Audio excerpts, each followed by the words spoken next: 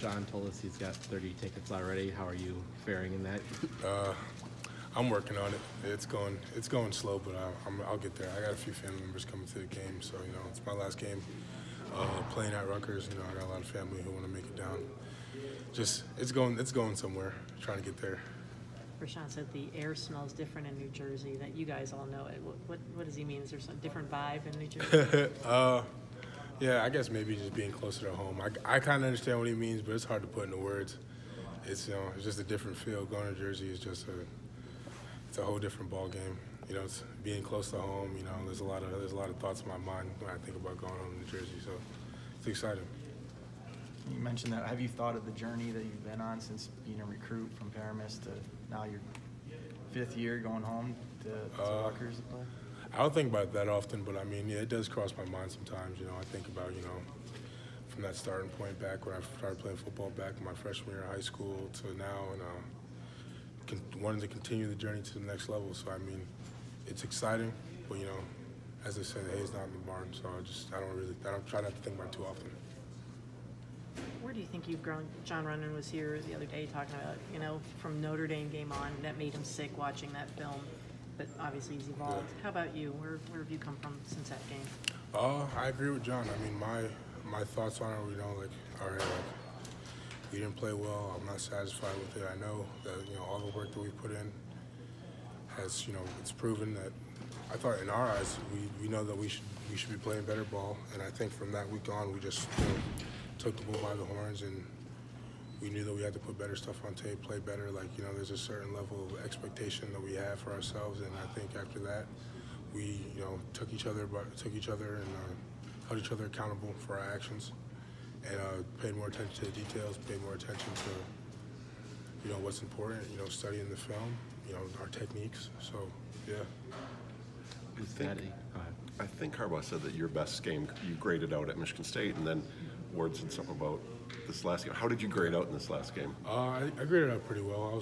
I was satisfied with the grade. There were a few things I had to fix, but overall, I thought I was pretty happy with it. I think in the last few weeks I've just been on an upward trend, just trying to take it game by game, play by play, and doing what I got to do. What do you attribute that upward trend to? Just being an older guy, understanding the game more, So when I'm older, I don't really have classes like the younger guys do. So just putting more time in the film, studying the playbook, paying attention to my opponent, working on techniques. Those are all the things that you got to do. Juwann, was there a point in the offseason where you sort of maybe flip the switch, realize this is your last chance and it's got to work now? In terms of focus, everybody's talked about your focus has been different. Is there a point, maybe the winter or anything, that you really kind of that? I don't think there was a specific point where I decided I had to turn things around. It's always been in my mentality that I want to go out there and do great things, and more opportunities were given to me this past season than before, and I took advantage of them. Especially with being my last season of college ball, I wanted to be able to prove and show to everybody, because I knew it already. It wasn't I have to show everybody else what I'm capable of, and week after week, I'm gonna go out there and do it. So that's my plan. When you say more opportunities, what do you mean? Just playing more, getting more reps. Playing more, opportunities to play more consistently. So things like that. How much has Coach Warner helped you get to this point? I think Coach Warner has a big role in helping me get to this point. I think Coach Warner, taking the time to simplify things in the beginning, and making, having a certain mentality about how we play ball and what we have to do in finishing. I think that has played a large role in what is happening this year and what's going to continue to happen. And yeah, that's pretty much it. When you guys are just mauling people on the D-line, when you're just creating holes, what does that feel like? It's a good feeling. There's not much you can do, compare that to. I think, just playing ball and just being able to knock someone off the ball, and, seeing the running back, run 15 yards, 20 yards downfield, score, it's a good feeling. You feel accomplished, and when you do it often, it's the sense of accomplishment, the confidence goes up, you get a certain swagger about you, so it's a good feeling. It's a little different than a couple years ago when this unit was taking a lot of heat. Yeah, it is. What happened in the Michigan State game? What your injury? You know, just got rolled up. Nothing too serious. It didn't take long to rehab. No. Yeah, I'm good now. How do you think Stuber did in your place? I thought he did well. I think Stuber has a bright future. I think that going forward, as he gets older, as he gets more mature, I think that he'll be able to play a big role in this team. And I think he's gonna be a great player. Juwann, did you make a point to talk to some of the younger guys in your room about, you know, you got to maybe get frustrated not playing it a lot because it takes a long time that you have to stick it out. Do you make a point?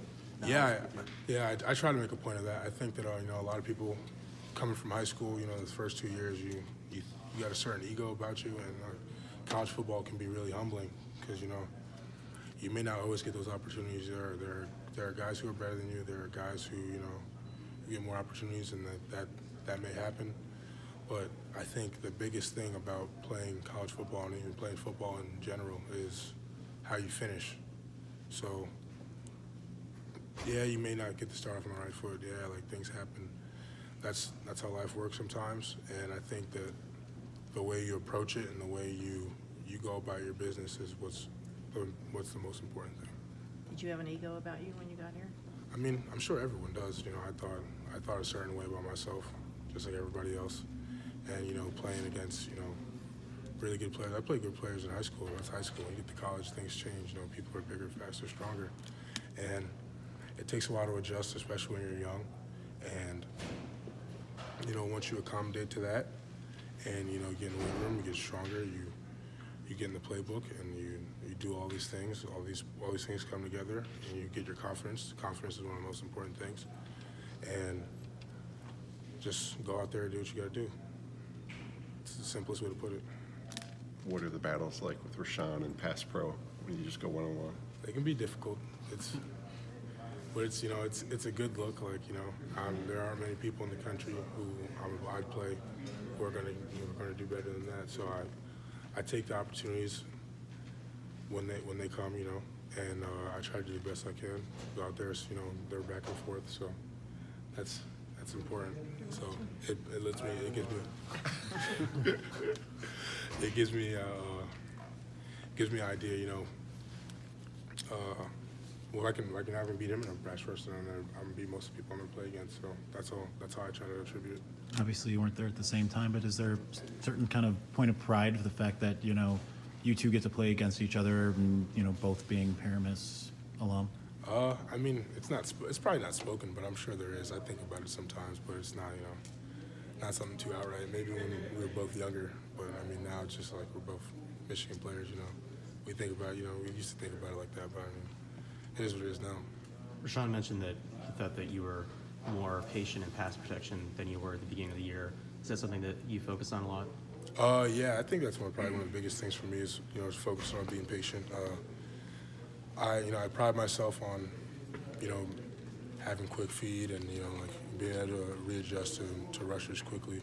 And sometimes, you know, it's not all about that. Sometimes you got to be more patient in pass pro and, you know, be more, you know, precise and specific with your movements. And I think going against those guys, you know, with the assortment of moves that they have and the assortment of guys that they have rushing, it can teach you to, you know, play more patiently, and, you know, because you can't overset everything. You can't, you know, try to underset everything. You got to find a happy medium. Is that something that you think more offensive linemen develop later on in their careers? Yeah, I think I think there are a lot of key things that run into, you know, playing college ball. I think that you know, some people come and play right away, like, you know, like coaches expect them to catch, you know, they'll catch up. You know, they let them mature through playing in games. Some people, you know, need more reps. You know, need more time, and that happens. So I think that as offensive linemen, since it is being an offensive lineman is probably one of the most difficult positions on the field. It's not something that comes to you right away, and I feel like once you like really get it down pat and you spend a lot of time on it, it becomes a lot more, you know, natural. Because, you know, in high school, you don't go against everyone who's playing isn't a D1 prospect. Everyone who's playing is an NFL prospect. So you just gotta take it day by day and, you know, it's a certain gritty mentality that comes with it. You know, you may lose some, you may win some. The highs are never too high, the lows are never too low. With that in mind, are you at all surprised how quickly Caesar has acclimated and stepped into his starting role like he has as a sophomore? Say that again? Yeah, you said it takes time Yeah. for an offensive line, but he's a sophomore and he's Yeah. already being impactful. Yeah. Does that surprise you at all, how quickly he's been able No, to adjust? I don't think it surprises me. I think Caesar, you know, is outside of that mold. I think Caesar is going to have a bright future. And he's surprisingly quick for somebody his size. So I think Caesar, as long as he takes what he has now and also tries to apply that mentality of just, you know, trying to take it day by day and getting better, then the sky's the limit for him. All right.